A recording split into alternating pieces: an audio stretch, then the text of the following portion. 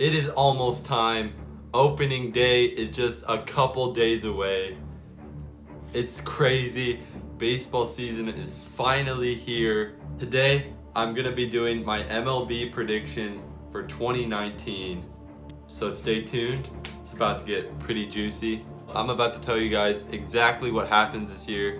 You don't even have to watch any games because you're about to already know what's gonna happen this season after I tell you guys. So, ready? Let's start with my predictions for the AL East. Number 1, Yankees. 2, Red Sox. I think the Yankees just got so many upgrades this year. Ottavino, Zach Britton, James Paxton. They got DJ LeMahieu too, and Tulowitzki. They just did so much this offseason, and their bullpen is unbelievable. Their starting pitching is unbelievable. Their, what did I not say? Their lineup's unbelievable too. I think the Yankees will pass the Red Sox this year. But I do think that the Yankees and Red Sox are the two best teams in baseball by far. So yeah, Yankees, Red Sox, Blue Jays, Rays, Orioles. I think nobody can argue about the 5th spot there. AL Central, Indians, Twins, White Sox, Royals, then Tigers at last. Nothing crazy there. AL West.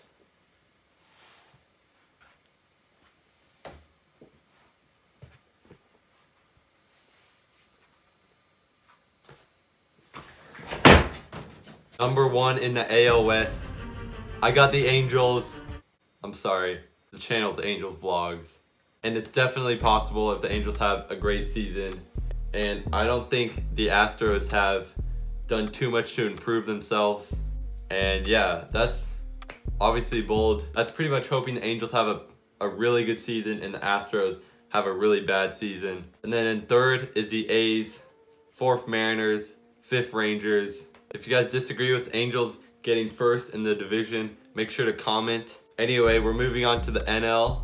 NL East, I have Braves, Mets, Nationals, Phillies, Marlins. I think the top 4 teams in the NL East is all going to be really close, and the Marlins are just going to be like way down there. And yeah, I think the Braves will repeat NL East champs this year.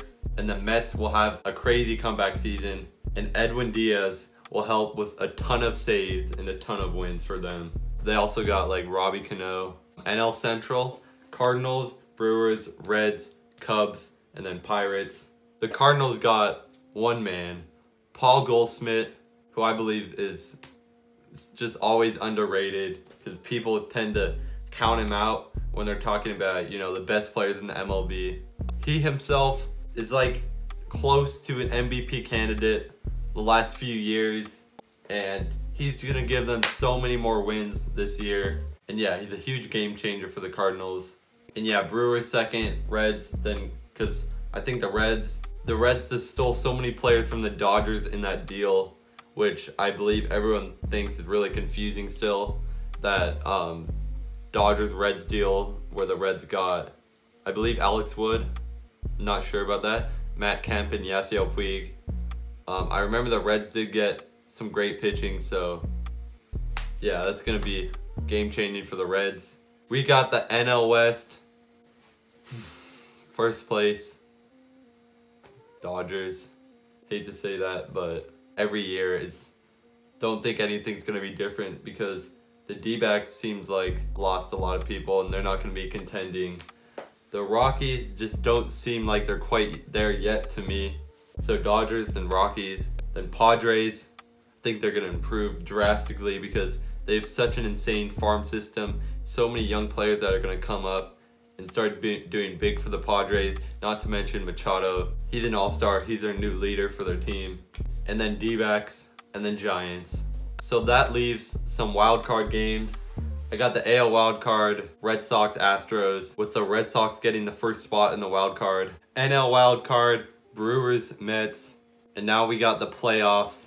Division series. Okay, starting with the AL division series. Yankees and Red Sox will play because the Red Sox will beat the Astros in the wild card. And then the 2 division winners, Angels, Indians, will play. In the NL, Braves, Brewers. I think the Braves will have the best record in the NL. And then they'll play the NL wildcard winning Brewers. and then Dodgers Cardinals at the other series. So the AL Championship Series will be Angels, Yankees, NL Championship Series, Braves, Cardinals, and the World Series, my prediction is Yankees, Braves. I think the Yankees are just going to be overpowering. With my prediction of the Yankees beating the Red Sox out in the division, means that they're most likely going to pass the Red Sox at some point in the playoffs and make it to the World Series. And the Braves, I think they'll repeat what they did last year and go even farther. So anyway, my prediction for the 2019 World Series champions are the Yankees. And I hate to say that, but they just seem so, they're just too good of a team. I hate to admit that. So yeah. And now I did a few predictions for like, you know, MVP and Cy Young. AL MVP, Mike Trout. I don't have to explain that. NL MVP, Nolan Arenado. He's been really close so many years, and he is, to me, the best player in the NL. He's so consistently close to getting MVP, but just not quite there. AL Cy Young, Chris Sale. He's also someone, if you look at his stats, he's like the last 8 or something years, he's been in like the top 5 for Cy Young. And it's kind of like he's due for a Cy Young award. Kind of like Nolan Arenado's due for an MVP award. NL Cy Young, I think Jacob deGrom will win it again. And that's like the easy choice for me, the clearest choice, because he was just such a runaway Cy Young last year with such an insane season. I think he can be close to that again. If he's just close to that, he'll win again. And if the Mets are better, that would definitely help. And that's pretty much it. I didn't really do Rookie of the Year or Manager of the Year because I honestly don't really care too much. I think Vladimir Guerrero Jr. will win AL Rookie of the Year.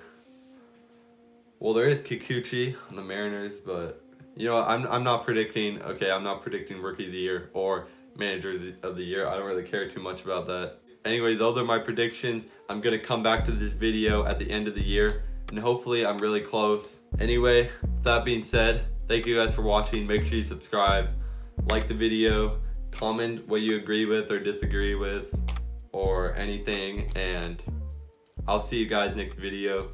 Peace.